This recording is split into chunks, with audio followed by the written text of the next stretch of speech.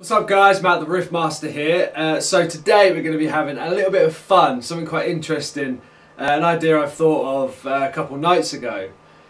So for this we're going to need some coffee and a massive roll of sellotape. Now the coffee's not that needed for the video, it's just always good to have coffee on hand. Wakes you up a little bit. So you may be wondering, why do we need a huge, strangely massive roll of sellotape? Well, let me explain. So for the past couple of nights I've been watching these guys on YouTube called the Dudesons. I don't know if any of you have heard of them. They're a bunch of guys from Finland, stunt people. They just do crazy stuff all the time. They're quite funny. And there's one guy called Yarpi, and he lost a thumb on one of his hands, which was quite interesting. So they all did a challenge where they taped their thumbs to the inside of their hands so they were completely out of use, to see what it would be like to do things without having your thumbs, because they do play quite a big part in daily things. So to take them away, it must be quite strange. So what I thought I'd do today is, because there's loads of musicians out there that deal with this kind of issue. That guitar player who's got no arms, he plays with his feet. That's amazing, hats off to you. So what I thought I would do today is I'm going to tape my thumb on my left hand to the inside of my hand, and I'm going to try and play the guitar and see how it feels without having the stability of having my thumb, you know, wrapped around the neck, to see how it would feel. I don't know how it's going to go. It might go horribly wrong, it might be fairly simple, I have no idea. But we're going to try it out and see what happens. Okay, so here we go. Now the challenge of finding the end of the sellotape. What do you guys call this where you come from? We call it sellotape, but is it called anything different where you're from? Let me know in the comments, that'd be cool. And if you do, do you ever have the trouble of trying to find the end of it? It's impossible. Alright, I think I got it. Okay, here we go. So, thumb.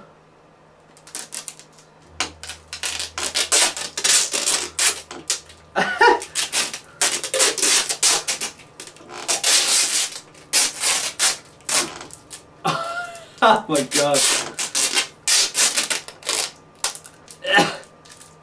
Maybe a bit more.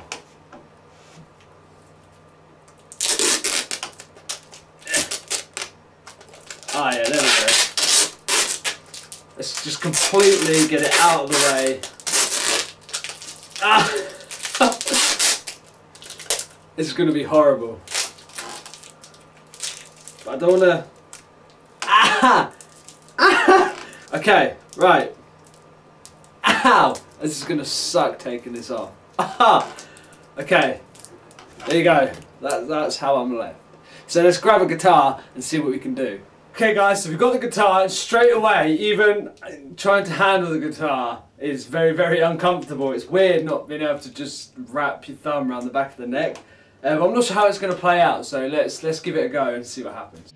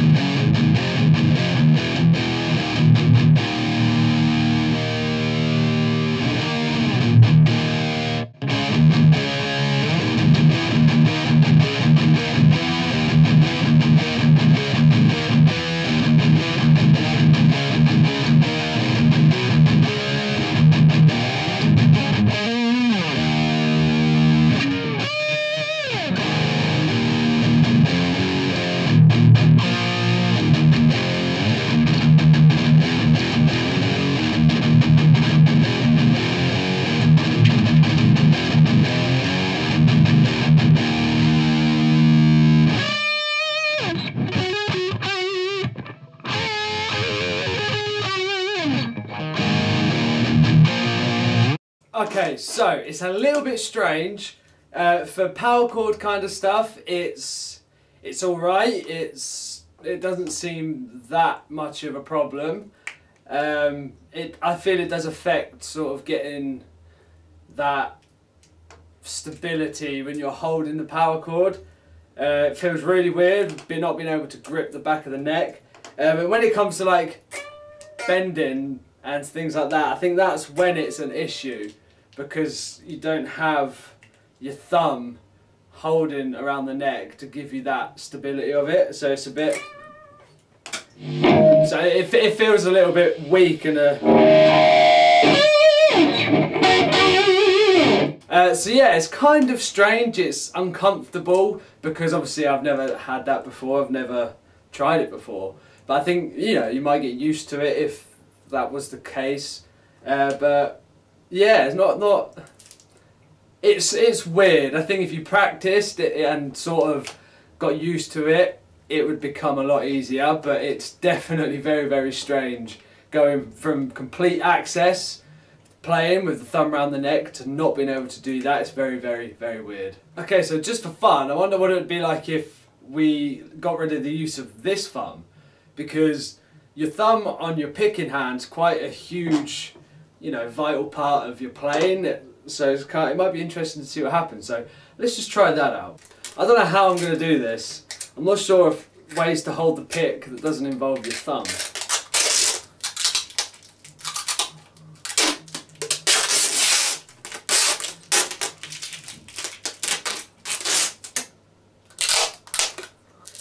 Ow!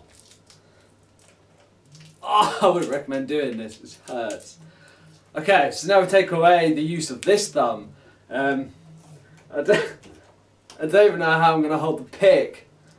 Okay, let's give it a go. Okay, so I can't use my thumb to hold the pick. I guess it just leaves trying to work something out with my fingers. Ah, no! So let's try between these two.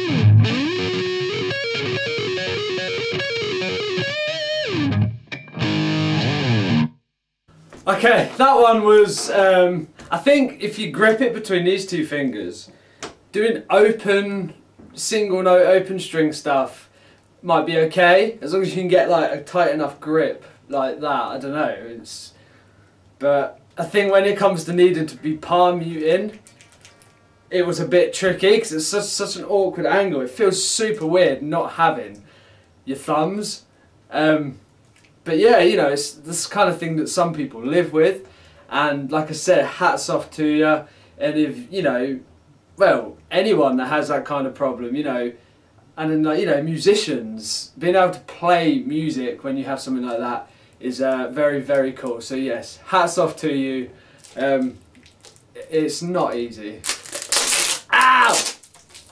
So there you go, guys. I wanted to give it a go, see what it would be like.